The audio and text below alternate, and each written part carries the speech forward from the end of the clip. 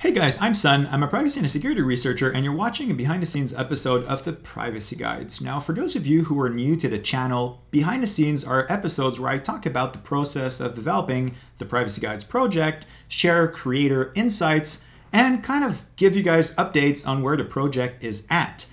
These episodes are clearly labeled with a pink outline, so if you're not into those episodes, you can just skip them. All right, so first announcement today. I think I created an episode when the channel was at 1,000 subscribers, perhaps one at 2,000, and then radio silence, and we're now at 9,000 subscribers, which, by the way, blows my mind. Our community has grown so much. It is so exciting for me to know that I'm not the only one who cares about privacy, that we're now over 9,000 of us, and that is, I mean, I'm speechless. This is just crazy.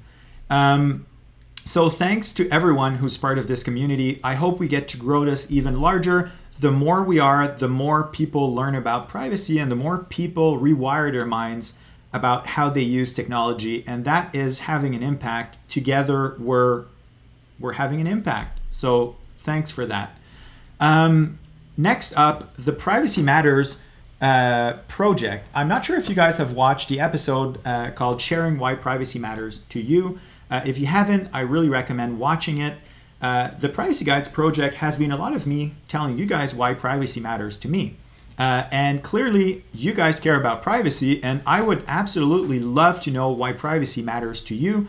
And I would love to blend all of your perspectives into an episode that we could then share on the Privacy Guides and hopefully share on social media as well to, shed awareness to the fact that privacy matters. So some of you have uploaded videos. This is done on sunknudsen.com/privacy matters. You just have to shoot a video with your iPhone. You can use the, front-facing camera, record yourself.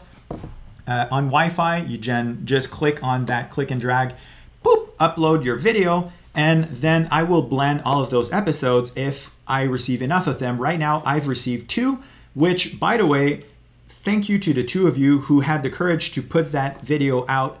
I know it's not easy to get in front of the camera and record oneself, but I'm sure with all of your perspectives into one video, that will be a really powerful video to help many of us share why privacy matters to our friends and family. So thanks so much for contributing to this project. Now, next up, while creating this new page here and creating that, place where you guys could upload those videos, by the way, I'm also a full stack developer. And by the way, the next few moments will be a little nerdy and developer centric, but if you're not a developer, please stay tuned to the end. Because that actually really, really matters to people who are not developers. What am I about to say? Jesus, son. When we developers create technology or decide to choose a third-party provider, in this context, I wanted to have an email when you guys upload a video because I'm excited to see those videos. Well, I wanted to get an email. Now, in 2020, the thing that we tend to do as developers when we want to implement email, for instance, is choose an email provider, a third-party email provider such as Mailgun or SendGrid, and just plug it in because they have really cool APIs. They usually have what we call software development kits that make it really, really, really easy for us developers and super convenient to implement things that are harder when done in a more sovereign way. Now, why am I saying this to you guys? Well, I'll give you an example. Say we create a web app that is privacy conscious, that allows you to communicate with people or do things privately. Well, if we use a third-party provider such as Mailgun or SendGrid to send emails, for instance, password reset emails, well, that is actually pretty bad when you think about it. That means that someone could go to them and intercept the password reset link and then have access to your account. Granted, 2FA is not enabled, but you get the idea. Like, as developers, we really have a responsibility when it comes to privacy and security. We need to protect that. And in order to do that in the context of email, I decided that I no longer wanted to rely on third parties, that I wanted to self-host my own email servers. And it is kind of painful to do, but with the right recipe, and that's what you guys have been following in the context of the privacy guides, it's actually not that hard. And this here, when you guys upload a video, I now receive an email that is sent using my own mail exchange server, and it's super empowering. So if you guys want to learn about that, if you guys are developers or technology entrepreneurs and you want to do things differently, you want to self-host more of your stuff, you don't want to just use Amazon Web Services, well, I'm planning on creating a series of content dedicated to developers and technology entrepreneurs, and it will live on the Lickstats channel. Now, some of you know I have a technology startup called Lickstats. This is not the purpose of this channel to talk about that, but I do want to bring some of you in the journey of developing a technology company that is privacy conscious, and that is what I'm planning on doing on the Lickstats channel. So if you're in for that kind of content, please smash that subscribe button. I'll link to that new channel in the description, and a whole bunch of content will live there. And why does this matter to you guys who are not running technology companies, who are not developers? Well, it matters because us as developers, we're serving you. We have a responsibility to keep your stuff safe, to keep your stuff private.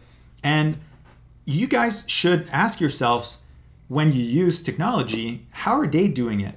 Are they using third-party providers that may not be privacy conscious?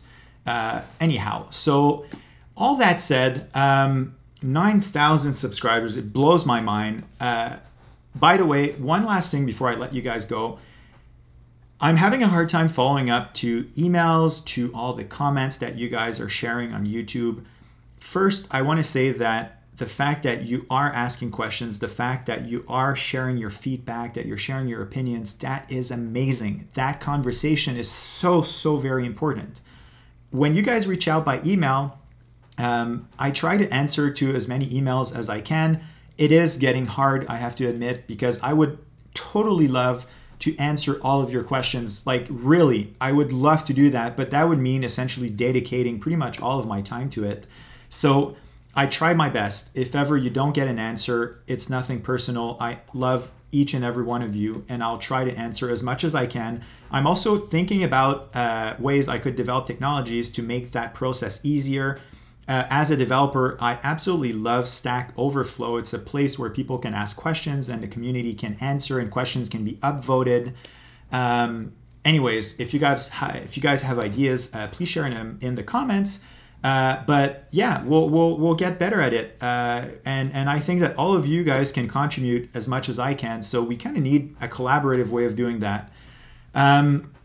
All right, so that's pretty much it for today. Happy holidays to everyone who that applies to, and happy, amazing day to everyone else. And I'll see you soon.